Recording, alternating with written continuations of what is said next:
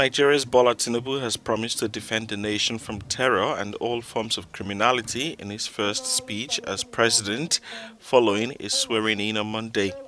Tinubu also declared that fuel subsidies are gone, which will hike up the price of refined oil in a country in the throes of a serious economic crisis with double-digit inflation.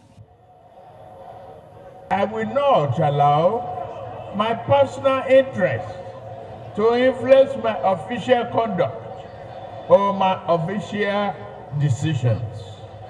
That I would preserve, protect, and defend the Constitution of the Federal Republic of Nigeria.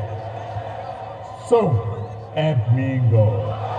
Thousands of Nigerians and several heads of government attended the swearing-in ceremony for the 71-year-old Tinubu in the country's capital, Abuja.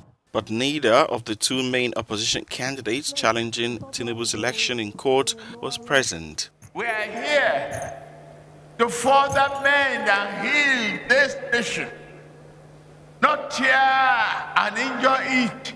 We shall defend the nation from terror and all forms of criminality that threaten the peace and stability of our country. Tinubu's new government faces a mountain of urgent work, starting with the economy. But there are other priorities. One of them will be to address insecurity, which has spread like wildfire in recent years.